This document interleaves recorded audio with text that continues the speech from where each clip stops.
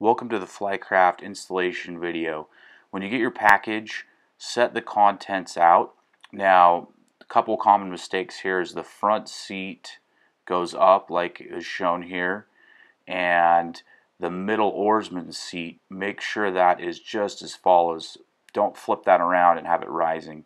Inspect each piece, make sure there's no burrs inside the tubing, and then locate your gloves and your lubrication.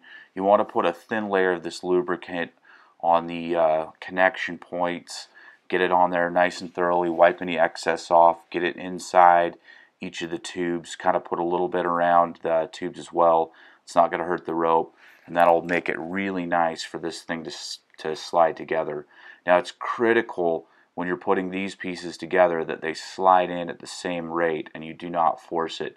So just go nice and easy, don't force it. If one side goes in faster, pull it back, put them nice and smoothly in at the same rate.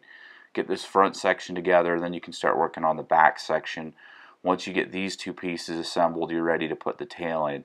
Now slide these in nice and smooth, take your time, wiggle these pieces. They're going to have to kind of fold to the inward. You might need to wiggle and shake, but don't force this. They'll go in smoothly if you get the right angles. Pull those pieces inward usually is the trick. Take your time here. Now you're ready to install the bolts.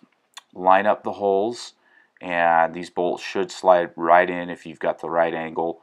Fasten these little thumb fasteners on. Now these fasteners towards the anchor side, the rear bolts or fasteners will poke outwards. The rest of them will face inwards, so make sure that's right or those will rub. When you get your seats, locate these little screws. They love to get lost, so as soon as you pull your screws out, find those. Now you kind of take a screwdriver and pry the seat swivel open so you can get these screws in. Get all those in and then tighten them. Don't tighten them all down, but just kind of fit them all in and then tighten them.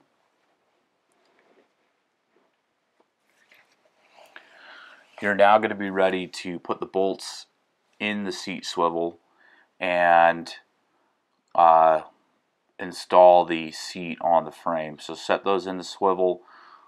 Should be able to nicely slide these into the frame. Now this front piece is fully adjustable. You're going to want to make sure the front of the seat lines up with these front two bars. Now this is a critical point for the reverse lean bar. Those two bars there and the front of the seat need to line up nice and straight, and that will give you the reverse lean bar. Now this is the bone line. What we're going to do here is make a hole with a tree, and then the other end is going to be the rabbit. The rabbit is going to come out of the hole, around the tree, and then back in the hole. This is the bone line. Great for, it'll hold really nicely, and then it's also really easy to undo it. Now this is a good little method to store your anchor rope, keep it nice and neat when you're traveling, and that way it's not going to make a mess and get out of the way. This is the reverse pulley. Slide it over the rear anchor rope and then unlock the carabiner, slide it through the hole, and that should stay there. You're ready to clip your anchor on.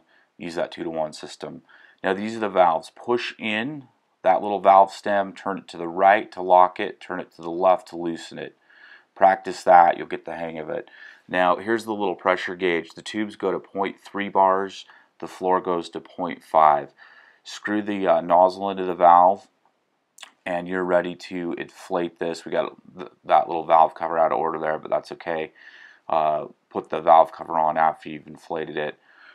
This is a great little pump, 2-stage. You can also switch it around and deflate if you really need to package it up tight. You've got 4 cam straps that are shorter. Those go through the D-rings. You can also get some additional cam straps and strap through the handle if you've got a real big weight, but that's really not necessary, just if you want to have added straps. Now note the valve here in the back. You always want that valve in the back so it's not getting in the way of the front guy. Put the rack over that little GoPro seat. A lot of the hardware you're not going to use, just those pieces, and then they clip on as such, holding the rack and the frame together. You bolt that together, put the screw on, and then you're ready to go. The rear D-ring and handle, you're going to put the longer cam strap up and around the frame and the basket. That's going to be your third connection point, and that will hold the frame to the boat So when you use that handle, it's steady. That is the donut for the cataract oars. Make sure to locate that and install that about 3 feet down or 3 inches down from the rope. If you've got the Flycraft oars, they're going to come with a screw connection. You're going to need a screwdriver to put those together, and your donut should already be pre-installed on that. Definitely carry a spare oar. This is how we like to carry them. This is really critical until you lose one. Anyway, okay, so thank you so much. That's the basics. I'm going to ramble on here for a little bit. You're ready for the river. When you're done with your float, you want to deflate the floor and make sure there's no water in there. If there is, drain it out, wipe it clean, and you're ready for your adventures. Thank you so much. Hopefully this was helpful. Call me with any questions, and we'll see you on the river.